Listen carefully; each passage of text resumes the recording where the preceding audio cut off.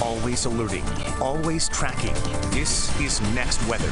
Question is, will it still be steamy when the Panthers come to town, Ivan? Still going to be steamy Sunday. I mean, we're going to get cool, but it's going to take a while heading into Monday. Lauren's already wearing her pink for our More Than Pink walk for tomorrow. I've got the pink tie on. Maybe I'll make an appearance if I can wake up early enough. 90 degrees, a good cause. Hope you come join us. 98, obviously, the feels like temperature has been out of control for today, triple digits, but some cloud cover has helped us out. We managed still to hit that record high, 95 degrees.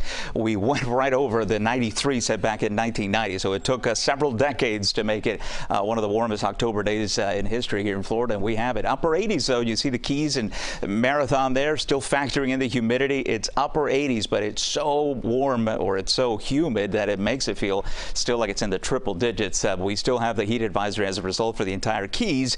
Miami-Dade's heat advisory has been allowed to expire, and the reason for that, we had some thunderstorms up to the north, and the cloud cover kind of acted as a little bit of a shield here from the sun, so it brought temperatures down a bit, and certainly the heat index as well. And by the way, those showers continue moving west to east, and they're fast movers. Watching us from Pompano Beach, Deerfield Beach, seeing a few little stragglers moving through.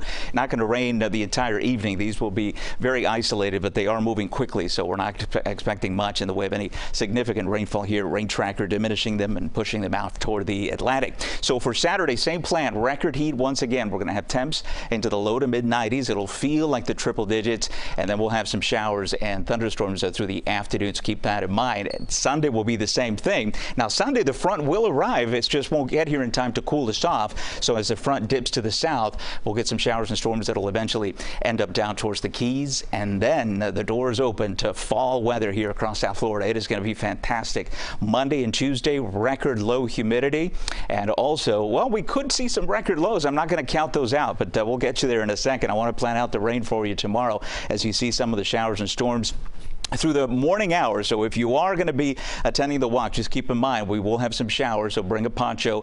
That's not a bad idea, and then we'll begin to clear things out as we head through the remainder of the day. There comes the front, and the temperatures in the 50s I've thrown in here. Now some of the models indicating even places like in Broward County could be in the upper 50s, so we won't rule that out as we head into the morning hours. And you see there by Tuesday, this is the temperatures there, low 60s and low 70s down towards the Keys, and that's going to be nice. Quick check on the tropics. We do have a couple of features here. Sean is just falling apart. We'll ignore Sean for the most part. This tropical wave, though, I want to talk a little bit more about. There is the forecaster, Sean, not making it through the weekend. This is the wave that has an 80% chance of developing as it moves towards the west. And if you have interest in the Lesser Antilles, this could arrive as a tropical depression. It's not going to make it further west than that.